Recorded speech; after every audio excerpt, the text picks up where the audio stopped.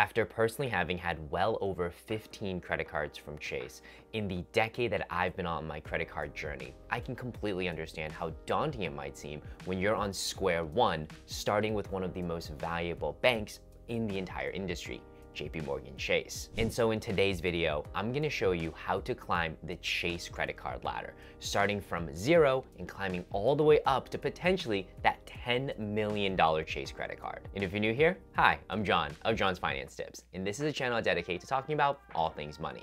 In today's video, we're talking about how you can get all of Chase's most valuable cards simply by climbing their credit card ladder. Let's get into it. Since Chase issues some of the most valuable credit cards in the entire game, they have some rules. So let's establish these ground rules. For one, with Chase, they have one of the most infamous rules known as 524. What that simply means is if you have opened 5 credit cards in the past 24 months, ineligible for another card. So keep that in mind. Rule number 2, it's called 2 in 30.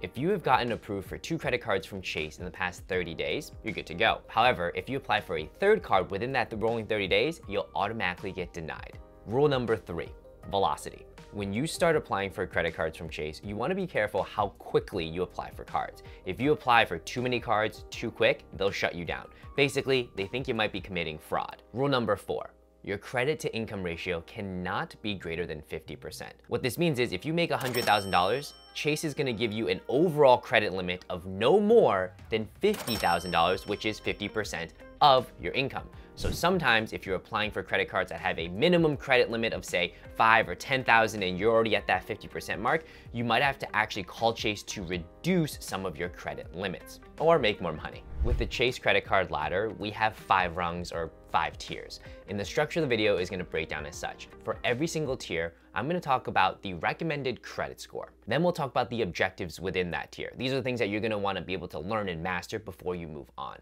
Next, we'll talk about how long you should expect to be in a particular tier. And finally, we'll talk about some of the credit cards I recommend within each particular tier. And if you'd like to support my channel in any way, you can feel free to check out any of my top card offers or sponsored links down below as well. Tier 1, or what I would call the base tier with Chase. The credit score requirement here is actually non-existent, meaning if you have a limited or no credit profile, you would fit perfectly at this level. The objectives of this level. Because it's for somebody who has limited to no credit history, it's very basic. The objective really is to learn how to use a credit card. It's understanding that the most important thing that you have to do with a credit card is pay on time and pay it in full. It's understanding things like the differences between a statement closing date as well as your due date. By the way, here's a pro tip. Paying 90 to 98% of most of your bill off before the closing date instead of the due date is actually gonna give you a slight boost to your credit score. And overall, you kind of see somebody here is learning the foundational elements of a credit card. Because once we get to the upper tiers, there's gonna be more bells and whistles, and that's gonna get confusing if you don't have a handle on how to manage your credit effectively. And speaking of the upper tiers, you're probably wondering how long you have to stay here. My timeline recommendation and where I've seen success is spending about 12 months or so here. In the 12 months, it should be enough time for you to learn the basics and actually see a slight increase in your credit limit, and so you're responsible for a little bit more. However, you don't have to spend 12 months. If you understand quickly, you learn quickly, you can move up quickly. Card recommendations. Chase really only has one card at this level, and that is called the Chase Freedom Rise. This card is actually pretty unique in that it is aimed at someone with no to limited credit, but it actually offers pretty decent cashback earnings at 1.5%.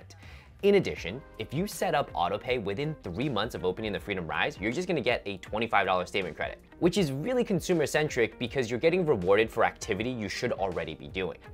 And the one thing to note is if you are having difficulty getting approved for the Freedom Rise, Chase actually says it would help if you had $250 in some sort of checking account with them. Tier 2, or what I would call the entry level tier with Chase. The credit score requirement typically hovers around 670, which would be in that good to excellent range. The objective at this level. If tier 1 was Chase Credit 101, tier 2 would be Chase Credit 201. Here, we're gonna introduce some more bells and whistles. The first thing to note is you're gonna get cashback earnings that are gonna be greater than 1x, 1.5x. You could be looking things at 3x. You could be looking things at 5x. And so now what you want to really start thinking about is how are you optimizing your spend? Basically, where are you spending the most money every single month?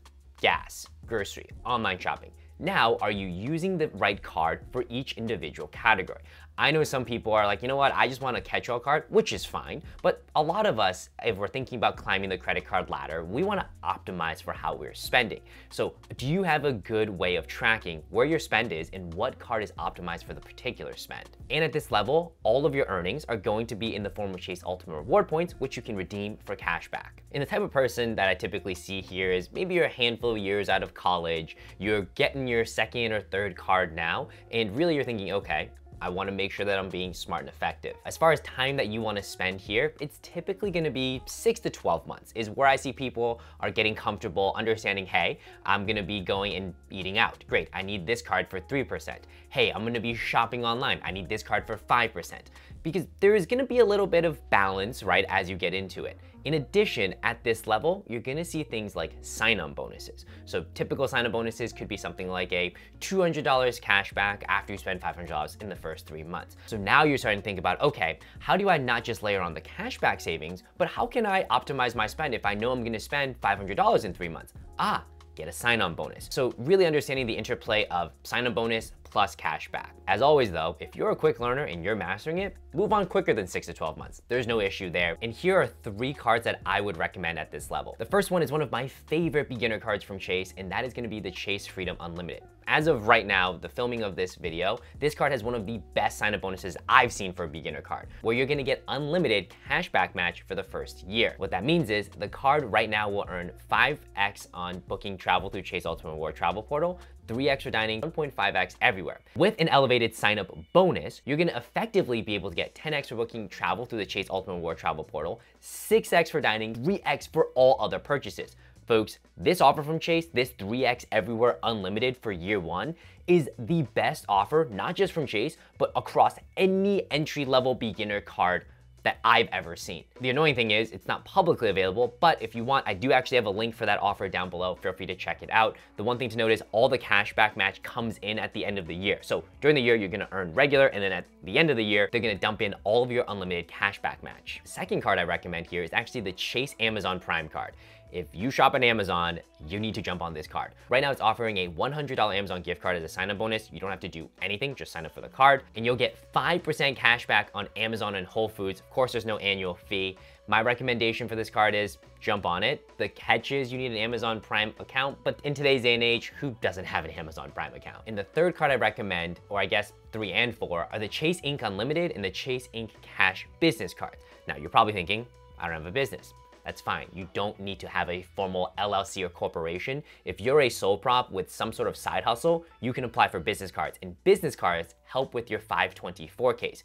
Why? Because business cards don't show up on a personal credit report. If you open 5 business cards in the past 24 months, it doesn't actually count against your 524 because 524 only scans your personal credit report, whereas business cards go to a business credit report. And as far as qualifying for a business card, you can use projected income, and it could be for something as simple as selling items online, Craigslist, Facebook, eBay. Really anything that you have done with the intent of generating profit/revenue would qualify you for a business, apply as a sole prop. You don't need a separate tax ID number. You can just use your social and you're good to go. I applied for my first and got approved for my first business card with $3,000 of projected revenue. So back to the Ink cards, the Ink Unlimited and the Ink Cash right now also have incredible sign-up bonuses, $900 back after spending $6,000. However, the $900 comes in the form of 90,000 Chase Ultimate Reward points. Incredible value, and of course, no annual fee on either card. Tier 3, or what I would call the mid-tier level with Chase. Credit score. At this level, I'm seeing somewhere in the neighborhood of about 690, which is still in that good to excellent range. The objectives of this level before moving on to the next tier. So here is really where we're gonna start piecing things together. At the 101 level, it was foundations. At the 201 level, it was cashback. At the 301 level is the real potatoes and tomatoes of the whole thing, and that is taking the Chase Ultimate Reward points that you have been earning and now redeeming them for free flights and free hotels. The reason that this is really advanced is because there are really a limitless number of combinations that you can take your points in moving them somewhere to get free travel. Some are more optimal than others, and it's now on you to figure out how you like to travel, where you want to travel to, who you're bringing along, and how many points you're going to require. In addition to just Chase Ultimate Reward points, you can be earning points specifically for one type of airline or one type of hotel program here. Things like Air Canada, things like Hyatt. And not to mention, we now are layering on annual fees. Yes, I know, the dreaded annual fee that you have to pay for a credit card. So many people are so opposed to it, but my whole thing is, if the card is giving you more value than the annual fee, then it absolutely makes sense. But again, at the 101 and 201 level, everything was 100% free. There was no annual fee, but at this level, you will have to pay to unlock more value. The amount of time somebody would have spent at this level is gonna range anywhere from 3 to 6 months. This is pretty quick. However, I would say if you are here, you really are learning, because in the credit card points and miles game, if you want to do kind of the razzle dazzle, fly in business class for less than $100, stay at an all-inclusive resort for free, you're gonna need a lot of points. And when it comes to accumulating points, the more points you can get, the sooner you can get them, the higher likelihood of you being able to do the trip that you want to do. So the 3 to 6 month window is really kind of thinking about the person who's at this level now, applying for cards, applying for cards, applying for cards. And as you're applying, as you're learning how to use it, you're just gonna skill up a lot faster than at the first 2 levels. Of course, if 3 to 6 months feels way too fast for you, that's fine. Take your time and really learn how to use the cards effectively here. At the same time, if 3 to 6 months feels too slow, hey, by all means, get the cards, get the cards, get the cards, and move on to the next tier. Here are a couple cards that I recommend at this level. The first is gonna be the Chase Sapphire Preferred. This credit card is the first card you're getting from Chase that allows you to take the Chase Ultimate Reward points that you've been earning, let's say from your Freedoms, and moving them to one of their hotel or airline transfer partners. And in the points and miles game, this is where all the value is locked up. But as soon as you can transfer it, you are now unlocking it, and it is going to completely change your perception of what credit cards can do for you. For example, Chase has one of the most valuable hotel transfer partners in the game, Hyatt. I stayed at the Secrets Moche down in Mexico last year. That property, easily $750 to $1,000 a night. I spent less than about 25 or 28,000 points per night. How did I get the points? I can 1, stay at Hyatt. I can 2, get a Hyatt dedicated credit card, which is also from Chase. Or I can take points that I earned from my Chase Sapphire Preferred and transfer them to Hyatt. And the Chase Sapphire Preferred has a standard sign-up bonus of 60,000 points after 3K spent. An elevated sign-up bonus might be 80 or 90,000 points after 3K spent. And so you can see, you earn the points, transfer them to Hyatt, make the booking. The Chase Sapphire Preferred does have an annual fee of $95, but the card gives you a $50 hotel credit each year, so effectively it's a $45 a year card. Another card I recommend at this level is the Chase World of Hyatt credit card. This card right now has a sign-up bonus of 60,000 points after you do kind of all the qualifying purchases. It used to give 2 or 3 free nights, but even still, I highly value Hyatt points. I would certainly look at this card. And at this level, you're also starting to see that, hey, this card is only gonna earn me Hyatt points, which is true. And that's why I was saying you really need to master how you want to use points and miles. Because with Chase Ultimate Reward points, you have flexibility. You can transfer them to their airline and hotel partners. But if you're just gonna get a Chase Hyatt card, well, you're very much locked into that ecosystem. But at the same time, if you know that you like Hyatt, you want to stay at Hyatt, so you want Hyatt points, no problem at all getting that specific card.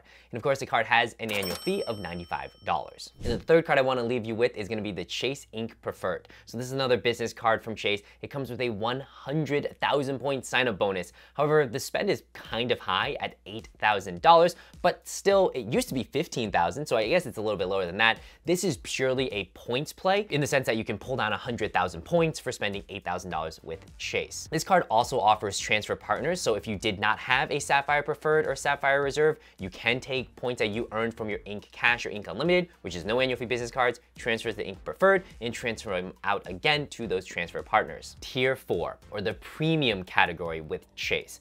Here, annual fees, they're going up. So the credit score that we're typically seeing is around 740 or higher, which is going to be in the excellent category. The objective at this tier is very similar to Tier 3. You're optimizing for your category spend, and then you're redeeming for the ideal flight or hotel partner so that you can travel the way that you want to travel.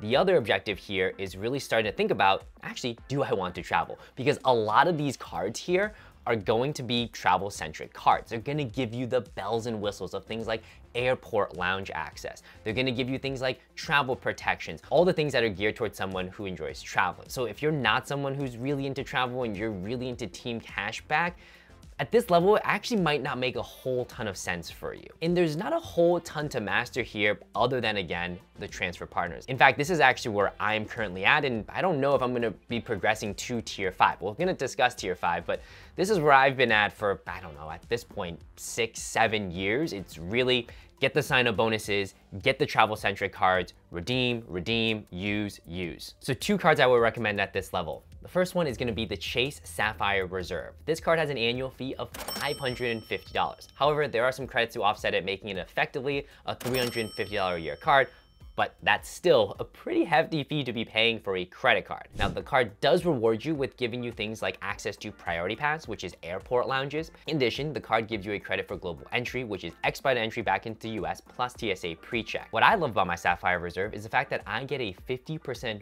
bonus if I redeem my Chase Ultimate Reward points through the Chase Ultimate Reward travel portal, just by way of having a Sapphire Reserve. So the 2 million or so Chase points I have could be worth $30,000 in travel just by way of having a Sapphire Reserve. Another card that's really cool at this level is the Chase Ritz-Carlton card. Now, you can't outright apply for the card. You have to apply for a Marriott card and then 1 year later do a product change to the Ritz card, but the Ritz card is actually phenomenal. For one, it only has a $450 annual fee. I say only because its brother or sister card on the Amex side has now a $650 annual fee. The Ritz-Carlton card also gives you free authorized users, and those authorized users get Priority Pass. And the Priority Pass that comes from both the Ritz-Carlton card and the Chase Sapphire Reserve card still gives you restaurant dining credits, which I would argue sometimes, especially flying in the United States, the restaurant dining credit is better than just a Priority Pass lounge, because sometimes those lounges are just offering things like crackers and cheese, which honestly, meh. As I'm sure you can see now, at tier 4, it's pretty much maxed out. You have all the bells and whistles. You've got the transfer partners, you've got the elevated luxury travel perks. So what exactly is at tier 5? Well, that's why you've probably stuck around this point, because at tier 5 is the $10 million Chase credit card. Tier 5 is what I would call the ultra premium category, although it's funny because the annual fee actually doesn't change all that much. The credit score, still the same, 740 plus. The objective, you're here to flex. You got money, you're here to show people you have money. That's the really only objective at this level. Because the card in and of itself, that we'll talk about in just a second, isn't all that different than what we've already seen. But as far as requirements for getting it, that's what's unique. So the card at this level is the JP Morgan Reserve credit card. To be able to apply for the card, you need to have $10 million invested with JP Morgan. After you have that, they say, okay, great, now you have $10 million with us. Here, we'll let you apply for this card, which is crazy to even think about, that's what it takes to unlock this card. You're probably thinking, well, then that card must be magical. It must be amazing. It must have some crazy benefits. No, not at all. It's actually the exact same thing as the regular Chase Sapphire Reserve. The only difference is you get United Club Pass access. That's it. You can go to United lounges, but otherwise it's the exact same. Annual fee, same. If there's a sign-up bonus, it should be the same. Earnings should be the same. Benefits, largely all the same. The only difference is someone with a Chase Sapphire Reserve doesn't have to have $10 million to apply for the card, whereas if you want the JP Morgan Reserve, you need $10 million to apply. Back in the day, there used to be a way in which you can get a business relationship manager to put an application through for you, but they've long since closed that loophole. So I guess if you want a JP Morgan Reserve card, you'll just have to have 10 million buckaroos sitting around dumped in with JP Morgan. And that's it, folks. This is how you climb the Chase credit card ladder, all the way from tier 1 at the base level with Chase cards to tier 5 at the ultra premium level with Chase cards. If you have any comments, questions, you know where to drop them. And as always, if you'd like to support my channel, you can feel free to check out any of my offers and sponsor links down below as well. And I will catch you all on the next video. Peace!